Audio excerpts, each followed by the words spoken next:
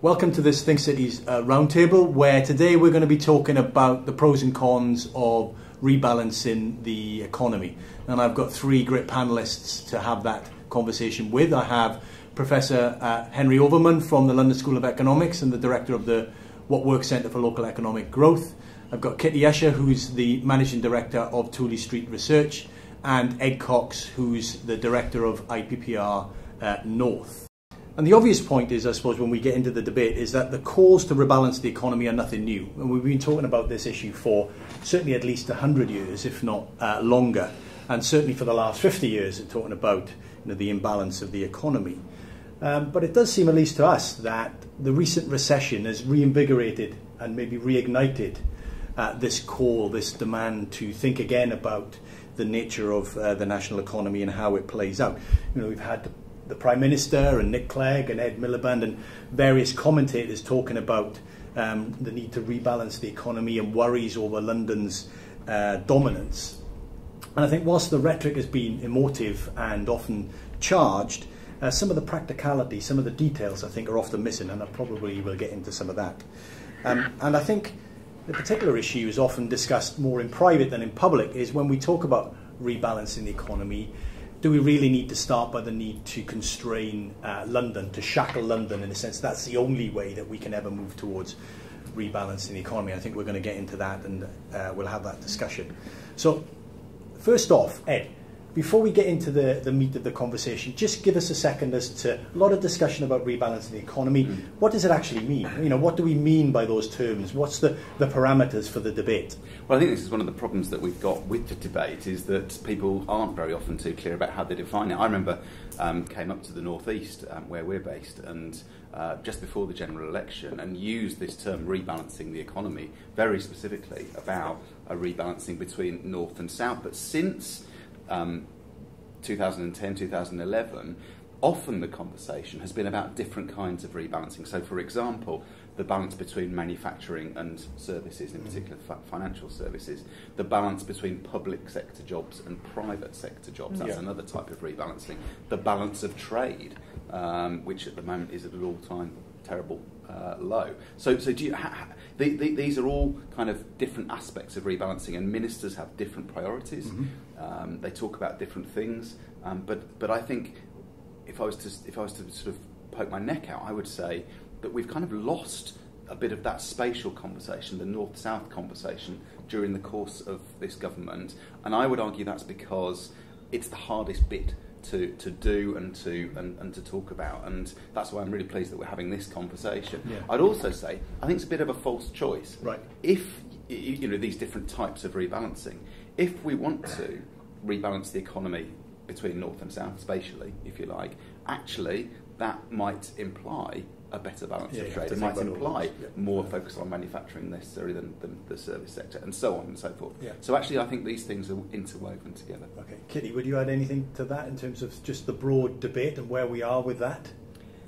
I think that's fair, and it's I think it was very clear after the financial crisis that rebalancing started to mean less banking, more manufacturing, although the irony of that is manufacturing throughout the financial crisis and previously and now makes up a higher proportion of our economy than banking, although that gap is narrowing and manufacturing is growing well.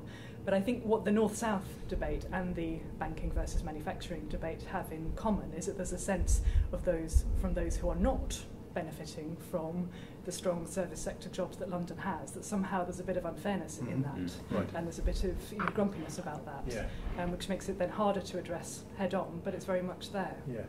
And Henry, anything to add to that? But also, if that's the terrain of the debate, just give us a second as to why we have the pattern of economic activity that we have in the UK. In a sense, what's the economics that are underpinning some of this, and where does policy come into that conversation?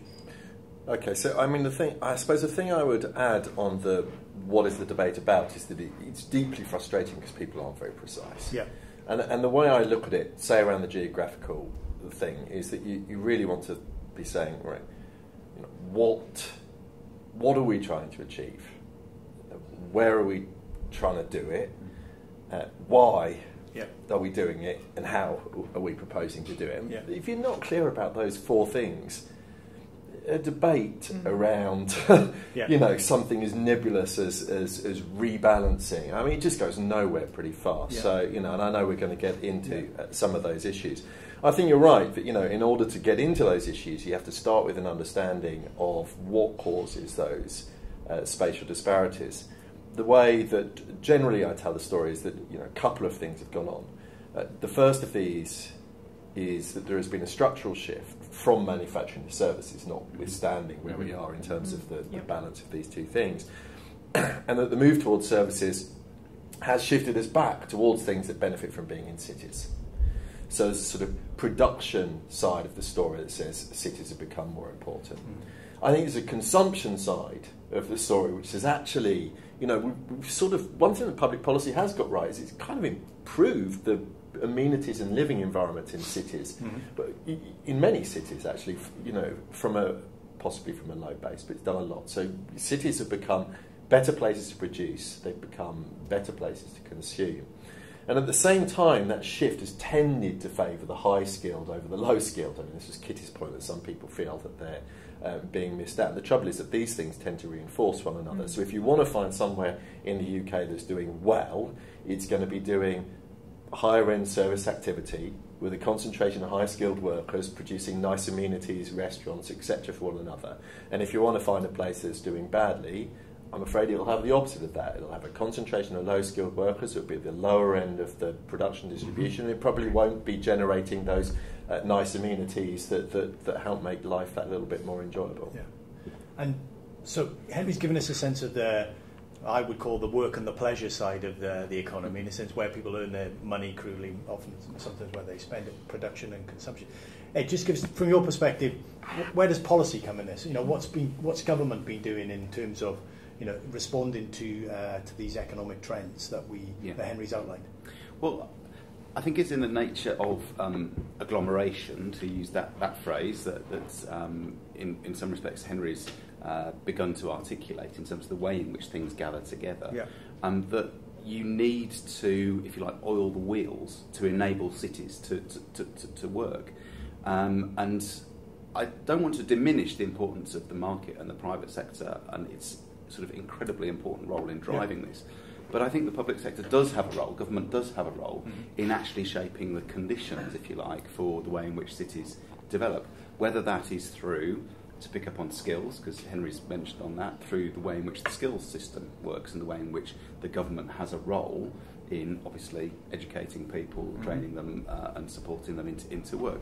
In things like infrastructure, in putting in the roads, putting in the railways, putting in the things that connect the city within the city, but also between cities to enable these things to actually happen. And then on softer things like its investment in research and development. Very often, I know, again, private sector is the sort of bigger part of it, but still, government can lever in private sector funding by putting in its own research and development money, and that enables, if you like, certain cities to grow.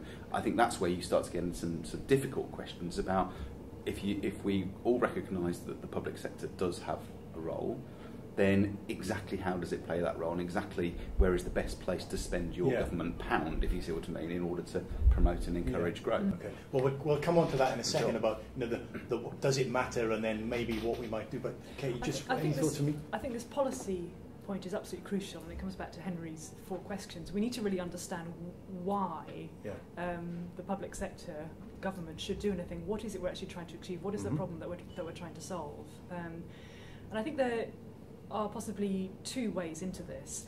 First, if you've got a government that thinks it's a good idea to continue to pursue prosperity, then you've got London thriving already, and maybe you might have a view that other cities could thrive more, in which case there may be a role for public policy to make that happen for the reasons that you say. Yeah. And then I think there's also a fairness point about access to opportunity, and it seems to me that there's a fundamental problem that if you've got a reasonable level of skills and drive, that if your home happens to be in one part of the country, not another part of the country, then your opportunities are different, and it may be you have to face starker choices about leaving your community behind in order to pursue work, which of course people have done since time began. But if you happen to be in a satellite low-skill town to a large city rather than happening to be in Zone 2 London, then it might be much harder for you to make those choices, or obviously if you live in a rural area. Yeah. And then it's about having opportunity everywhere. It doesn't have to be the same opportunity. Yeah. And that takes you into sort of debates about cluster effects and how you can make sure there are good professional services and other well-paid high-skilled jobs available all over the country, because otherwise it's just fundamentally unfair if some people can access them and others can't. Yeah, Henry, give me a perspective on that. I mean, Kitty's begun to outline some of the issues from her perspective as to why this matters. Does it matter? And in what way does it? Well, Kitty's, I mean, in some ways, I don't think there's anyone who would sit and say, this idea that we would like to create opportunities across the country. Who could object to that? The problem is, I don't think we have the policy levers to counteract the strong market forces that make the location of those opportunities uneven. So, I think that the problem that we're faced with is we've got these very, very strong market forces that are pulling lots of economic activity into particular locations. London, the South East, is benefiting from this, but it's not just London and the South East, it's Newcastle relative to the wider North East region, it's Manchester relative to the wider North West region, it's Leeds relative to the Yorkshire economy, right? Yeah. And part of the problem is we then get ourselves into a situation where we say, well, it's so unfair that we're not creating these opportunities in other parts of the region. And the problem is, I don't think we can. I mean, fundamentally, I don't think we have the policy levers in place that would allow us to create these opportunities everywhere. And I think that's where the debate starts to become quite difficult, and where the sources of disagreement probably are. Yeah, I mean, that is where I do disagree. So, I mean, I agree with the broad point. I mean, I've said that already. That the market is the dominant driver. Yeah. And I'm not trying to dispute that. But I actually do think public policy can play a role. But as I say, particularly around skills, around infrastructure, and so on. I think that if we're going to have a government that has an economic policy at all, let alone a kind of regional economic policy, then it needs to, in an evidence-based way. I'm not saying sort of just distribute cash willy-nilly, but it needs to, in an evidence-based way, say, okay, so what are the things that we could do to, if you like, create those opportunities across the country, and not sort of throw up its hands and say, oh, we can't do anything, therefore let's just go with the flow, and I'll put it crudely and bluntly, just plug all of our money into London because it's our home banker, and I think we need to think very thoroughly and carefully about what those policy levers are that might make a difference, and certainly that's what we're doing. Kitty and then others, but I mean, is that a conversation then about, particularly in a time of diminishing resources on the public sector side, at least that, does that mean less for London and more for other places? I know it's maybe not as binary as that, but is that where we are in terms of you hear this a lot in the sense of London gets X% of national budgets and it's disproportionate to population, or it's disproportionate to the size of the place vis-a-vis the other places. So does London need to get less and other places get more, or is there more to it than that? I think that is a rather false choice, and starts getting you down the kind of grumpiness route that I mentioned earlier, which can be fun, but I don't know whether it's very useful. Okay. But I think what I took from what Ed said is that what becomes immediately crucial is connections. Because if London is seen as so different from other places, then if it's very easy to get in and out of London, then suddenly London is near, because London is near in time if it's not near in geography. And I think that applies to the whole network. So the way to grow is, one of the economic ways to grow is to connect to growing places. Yes. And so these barriers start to get eroded if you really invest an enormous amount in infrastructure. And that costs money, but it benefits everybody, because the less barriers there are to trade, the more you trade, and the richer we all get. So it seems very straightforward to me. But it also, I guess, has another effect, which is one of the downsides to residents and aspiring residents in London of London's economic success is house prices. Mm-hmm. And so if you start making it a very real choice that you can live in your community but still access the jobs in London, then you begin to see a policy way through some of this. And the same goes for other cities as well. So I think this debate within a few minutes gets us to a conversation about intercity transport. Henry, who can reflect on that? Yeah, well, I think, one thing I would say is that I started my points there by saying that we need to get away from this idea that you can create opportunities everywhere. Yeah. And that, this is often what politicians say. And then Ed did a trick, which many people in this debate do, which suddenly made it imply that I think London is the only place we could generate opportunities. And actually, I think that, I was really careful in saying Newcastle, Leeds, Manchester. I think that the thing that politicians really, really struggle with, and it's not surprising given their constituency-based, is really fronting up to this fact that we really probably can't create opportunities everywhere. I mean, looking at every town and city and constituency across the country, we can't create opportunities for all of them. And then there comes a question of, well, what should we do in a world where these opportunities are going to be unequally divided? I don't think that the story has to be... we're going to put everything in London and the South East. London and South East are the only skin in the game. But I do think that it starts from a recognition that being able to generate these opportunities everywhere is something we can't do. And the reason why I push on this as being so incredibly important is because it does really influence the policy response. So I'll give a specific example, which is that sometimes when you talk to people about going in and trying to improve educational outcomes for people in deprived communities, which is something that I think policy should absolutely be trying to do. One of the responses that you get is people worry that these people will then move away. Now, in a first best world, to use that sort of phrase that economists like to use, perhaps it would be great if we could educate these people and generate opportunities for them where they are.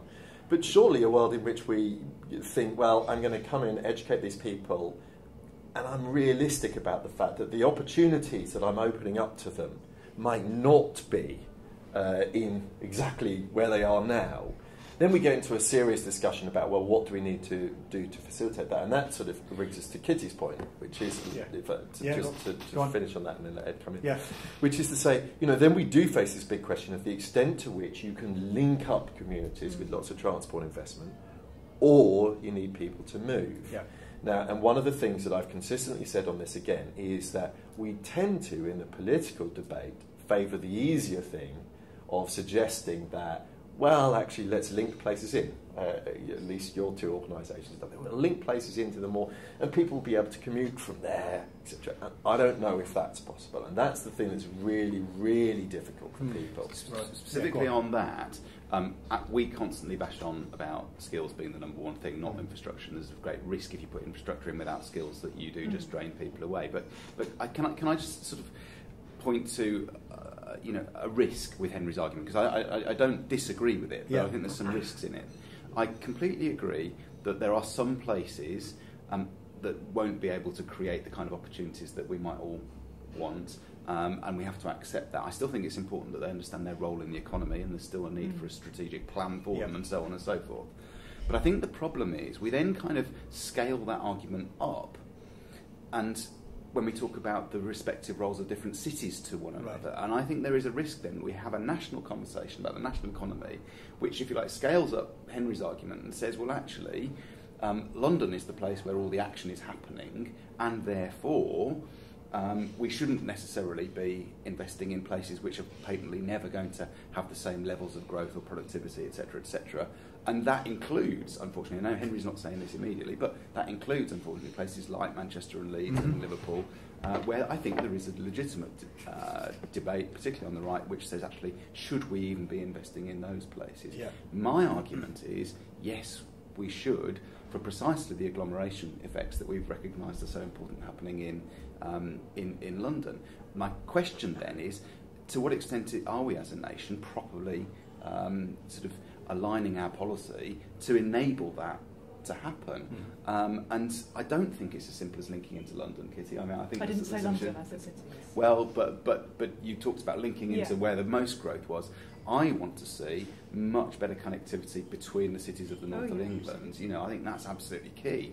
And when we are spending, and forgive me, I'm going to trot out my figures, but when we are spending, or when we are planning to spend, let me be absolutely explicit, 85% of our transport infrastructure budget in London and the South East, compared to paltry amounts in the north of England, we are not going to get those agglomeration effects that might enable the northern cities to fly. So I don't think. Yeah, go on. Because I think what you've just done is got us into grumpy territory there. Because what you did is you took an overall number and then you divided it between London and northern cities and implied that was a travesty and terribly unfair. Right? Yeah. What you didn't do is look at need and cost benefit and effect. Now I'm not saying I'm not defending the decision, and I'm not saying that there shouldn't be more investment in the north.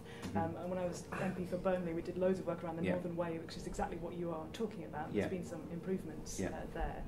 And neither am I saying that we can't do more in London, but I think we immediately get into the wrong kind of debate when you use that type of tactic. So I would respond by saying I don't think by creating a transport link without skills you drain people away. And this is something I've heard before. We wouldn't want a fast train to Manchester in case people leave. That's totally ridiculous. No. What we have to do is really believe in people's sense of home and ownership, and give them the tools to be able to develop their comparative advantage and be able to go out there into the UK economy marketplace and say, this is what we're for, this is what we want, this is what we think we can do, let us do it. And then you've got a situation where places can grow on their own terms, and the role of government should be to support that. Ed, I'll let you come back in a second. Henry, did you wanted to come in? Well, I think so.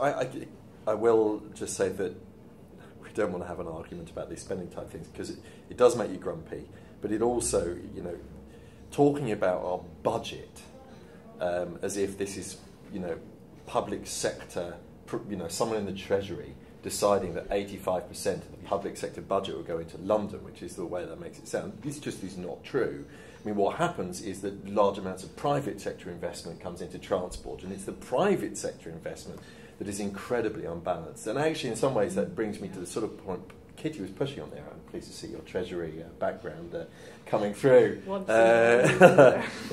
it is, aside from finding those numbers misleading, I do think that what you really, really have to get into is what you think that transport spending would bring, and how making different decisions, what that would do to growth patterns, and how it would achieve something that's different. And one of the, let me get to that. I mean, one of the things that I do find with this is that I do think that we tend to emphasise transport investment spending in places whose economy is struggling as a solution to their problems, when I'm not sure the evidence suggests that it is, actually. So, if you took some of London's transport money and redistributed it out, or if you took it from some other budget and distributed it to places that were struggling on the economic side and provided them with more transport investment, I'm not saying it would do nothing, but I think it would do very little to address their problems. And many politicians have been there trying to push through transport schemes for their local place or whatever that don't deliver very much. And I think that's a thing of where, you really do want to step away from the numbers somewhat and say, well, what do we think are the policy levers that we could be pulling? And actually spreading out transport expenditure is precisely not one of them. Yes, and I've said this publicly, getting up transport expenditure in Manchester, Leeds, where congestion is starting to creep up as the economies are improving, Birmingham, maybe Newcastle, Bristol, thinking about possibly concentrating more transport infrastructure in those may well give us a good return.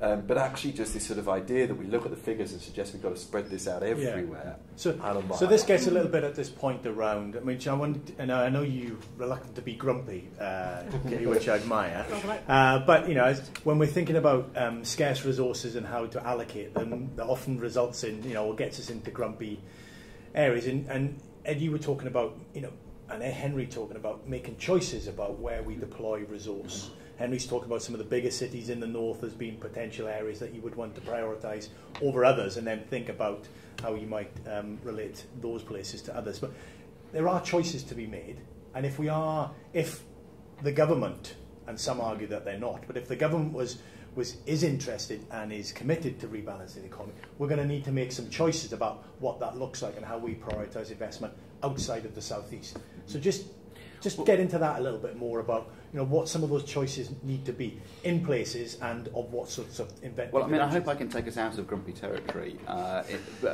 Before I do, I mean, I agree. Of course, nobody sits there and says, "Oh, we're going to spend 85% of this budget or that budget or whatever." But we do have, I think, systemic problems with the decision making that we have. So in the department, I'll move off transport, don't worry. But in the Department for Transport, the way in which we do cost benefit analysis is driven by user need and user wealth and so on. And if you use that, you don't then pick up on the wider economic benefits, and therefore a scheme in one place does look much better than a scheme in another place. Okay. That's the problem. That's an example of kind of systemic problems within it. But to move on to the kind of bigger picture stuff. I'm not trying to play a grumpy, it's unfair argument. I'm trying to play a, look, actually the whole national economy could thrive so much more if we were to get the growth that we would expect of our second-tier cities, if we compare them with other second-tier cities elsewhere in the developed world. If we were to get that happening, it would help the whole national economy. It doesn't need to be a zero-sum game with London. Yeah. And we've argued very strongly that northern prosperity is national prosperity. Yeah. You get some of those cities growing, and we can have a debate about how to do it, but if you get some of those cities growing, actually the pie becomes bigger and everybody benefits. So the not exclusive, but a significant lens for thinking about that debate in places is to think about Manchester and Leeds, because they are, in a sense, the bigger places. There is more activity going on. Previous research suggests, that they are, as Henry was saying, are more productive and than their and the OECD says, this is the crucial point. The OECD says that they will grow faster than London. Right. And if you look across other European nations, what we're seeing is investment in second-tier cities is actually driving the recovery. Yeah.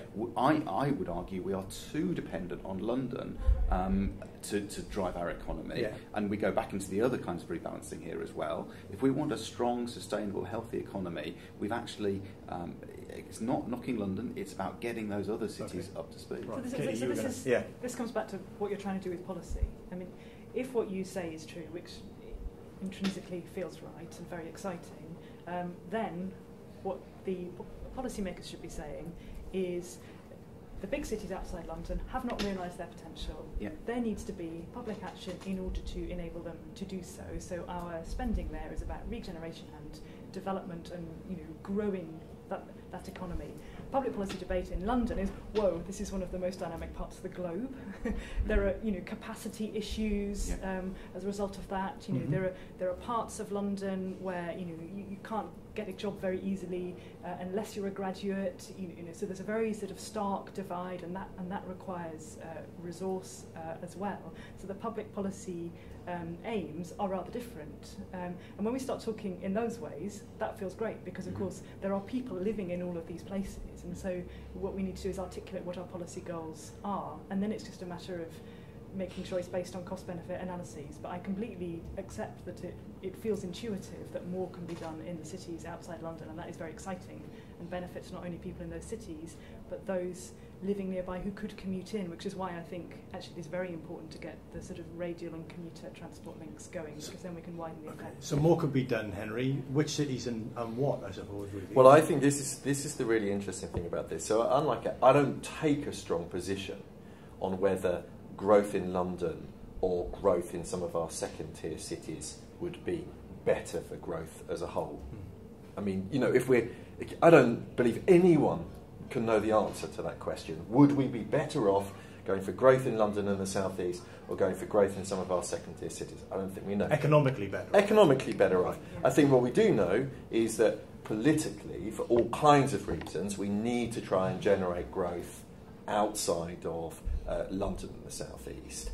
And and then the question is how we go about delivering that. Now, my feeling is that the way we go about delivering that is not all of the second-tier cities. Right. Again, it's this fact that if you're going to go outside, I'm afraid, it's again this idea that we can create opportunities everywhere. So it's one of the problems that it's actually this is a point for sort of things outside this room. If you look at sort of say what the core cities agenda sort of gets themselves. They're always slightly hobbled by the fact that, all 8 of us, or 10 or however many, all of us. Okay.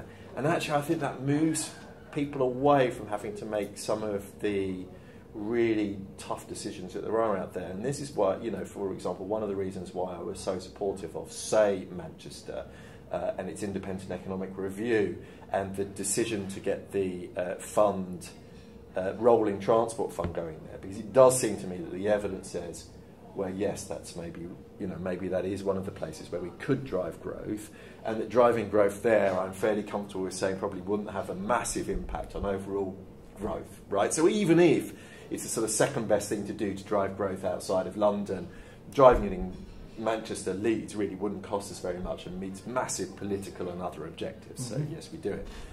But then it will still require these difficult decisions. So, I push this again and again. It says that, for example, when you are thinking about transport infrastructure spending or science spending, or heaven forbid arts and culture, actually, 80% in London. But you wouldn't be jam spreading it everywhere. And actually, one of the things you really notice when you get outside, if you ever look, say, at the lottery funding, let's actually look at the lottery funding. The interesting thing is, in London and the South East, the big lottery money for the cultural type projects comes into London, and people in Reading don't say, "Oh my goodness, that's terribly unfair." London has got this museum, I haven't. They just think, well, we'll get on the train and go to the fantastic resources. Once you get outside of London and the South East, it's not just about getting lower expenditure. It's that we do one museum here and one museum there and one museum there. We do it with science spending as well. We can't sort of say it's Daresbury. Daresbury's our second science pole. We're going to go for Daresbury. We understand that this involves perhaps some compromises relative to the Golden Triangle, but we're going to go to it. No, because then it's unfair on Sheffield, or it's unfair on, life sciences on Newcastle, or etc., etc. And I think that having some recognition of the fact that we're going to go to specific places and really drive it. Can I get into the kind of leadership issue around this? Well, that was going to be... So my next question, I suppose, in a sense, the obvious follow-on is, if we think about those big cities, do they have the assets, the powers, the leadership, the will, almost, to go for growth if growth was on offer, or if policy was actually being more targeted in one place more than another? What's the appetite and the ability and the assets there in different places? Well, I think there's a yes and no, and it's a fairly... Your particular question is a fairly sophisticated answer. Yeah. I mean, I think if we're talking now about some decentralisation of decision-making, some additional resources to certain cities, I think there's definitely a yes answer, which says... there are some cities that are ready for that. They form combined authorities. They've got relatively half-decent LEPs. They can get on and start to deal with some of that, and therefore we must do it. That's the yes answer. I think the no answer picks up on sort of Henry's, repeated point, which is right, which is to say we can't spread things absolutely everywhere. There needs to be some tough decision-making. And I think if we look at what is happening in London with the Mayor of London, if we look at what's happening in Scotland with the Scottish National Party and a much more powerful Scotland, you have got strong leaders there who are articulating a case, knocking heads together locally, saying, sorry, you won't. Not everybody's going to get this, but this is where we're going to invest, and so on, and making some really bold strategic economic decisions. The problem is the rest of the country is divvied up across, 39 LEPs, and that is just too many. And of course, you're going to get this argument about fairness rather than economic strategy. Our case there is that we've got to see greater collaboration between places. We would argue that we need a strong northern voice. How we form it, we've got various ideas as to how you would do that, but at least you'd want to get Liverpool, Manchester, Leeds, all of in one dialogue. We treat the whole area as a kind of metro region with a single voice and being able to play powerfully into a national economic debate.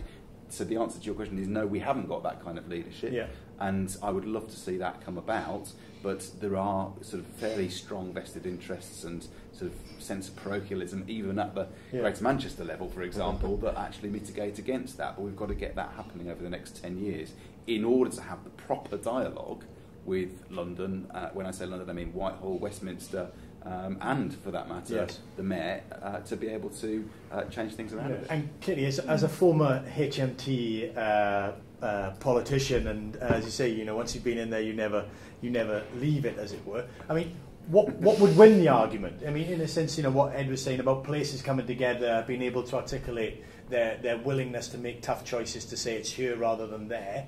I mean, is that going to win the argument with HMT and other departments of government to loosen the reins a little bit? Thankfully, that question is way above my pay grade. But the point about having a really strong united voice, I think is really important. Yeah. The extent to which it has an effect just depends the extent to which it competes with all the other strong voices, I would guess. But I think it would be very positive. And I think, even where there isn't capacity, often giving people power creates capacity. And so there should be a general presumption to devolve in terms of the ability to represent. I don't think that necessarily means elected mayors everywhere. It just means structures that enable voices to come together in a professional and articulate way. Because if a place says, this is what we want to be, and that is accommodated and understood and programmed into planning and when resources allow and coalitions formed, then it's much harder for that place to say, it's all terribly unfair, because actually they've been given the opportunity to do something about it. And I think that's very powerful. So let's begin to wind up, get some final reflections from you. I suppose going back to where you started, Henry, in many respects, on the economic side, if we think about the nature of the UK economy over the next few years and even a bit longer, what do we envisage happening around our cities and the forces of agglomeration? Where do we see essentially London getting ever bigger, and will it ever get too big? We had a question in via Twitter saying actually London is too big or will get too big, and actually the disbenefits will outweigh the benefits. And what do you see when you look into the crystal ball in terms of the economics? I think, I don't do forward predictions because I think it gets you in a terrible mess. I think that, if you look at those economic forces I brought up at the beginning, at least for the foreseeable future, 10, 15, 20 years, those forces seem to be pointing towards the fact that we will have an urban system of production that has, a relatively few set of places being the thing that is really driving the economy. I don't think that's going to change. I think that the thing that could change, interestingly, is around governance and things that happen in that, the way we make decisions. There does seem to be an appetite for localism, and I think it's more than just lip service. I think that it's been slightly more in the blood of the coalition than it ever was in Labour, and I think that Labour have responded to that by actually, now I think they start to see the case a bit more than they do. And the interesting thing will be to see whether that aspect of it makes any difference. I am less optimistic than I know that you two have been in the past. I don't think governance per se does very much. The interesting thing is that I think that the process that we're going through at the moment is interesting because it's interacting with governance. It's applying some pressure to get governance a bit better locally. The really interesting thing, though, will be whether or not, once we start doing things like growth deals, the central government in its negotiations are willing to punish places that haven't got their act together. Because, of course, that, if we had proper system of local government finance, is what would happen if places were not being governed well, not making good decisions. The places that Ed was sort of mentioning that have got their act together would be rewarded with the fact that they would generate business and people would be wanting to go there and good public services and funds would follow, etc. So I think that the really interesting things with where we're going are actually possibly in that space around the localism agenda and governance. And I think the crucial extent to which it will make any difference is the extent to which in the immediate future government holds its nerve and really rewards the places that have got their governance and their local economic strategies together. And I think longer run, more fundamentally, it will matter if we get proper localism, where you get tax reform, plus allowing places to experiment and innovate and true to localism and experimentation at the local level, which that allows. And if we bring that, the story could change actually over the next 10, 15 years, but I don't think the economic forces are going to very much. Hey, just on that. I think I broadly agree with Henry, but I would say that there's going to be some riskier decisions that have to be taken in order for that to happen. And I think the next government has got some really big judgment calls, because I think if you're going to get the kind of decentralisation that Henry is talking about, which includes fiscal decentralisation, we're actually going to see a widening of the gap between London and the rest in the short term. But I would argue that's a price worth paying for the longer term, because I think what London is demanding around, London Finance Commission asks around certain fiscal autonomy. Actually, that is what everywhere else needs, and the only way we're going to get it is to let London have it as well. Yeah. And so I think we have to risk actually a widening of the gap. I think that the seeds of London's downfall, if you like, are actually sown within London. They're not about competition with other places in this country. It's about elsewhere. I would name particularly housing. And I think at the moment our housing economy, for want of a better term, is holding the whole nation to ransom. We're going to have to face into the great issue of accumulated housing wealth in London and the South East. The only way you can do something about that is to make it in the interests of the South East to actually pay more taxes for the huge property wealth that exists here. If they benefit from that, I can see that they might actually do something around that. That would then free up the rest of the country. But I think for the whole nation's benefit, you've got to unlock the London housing problem.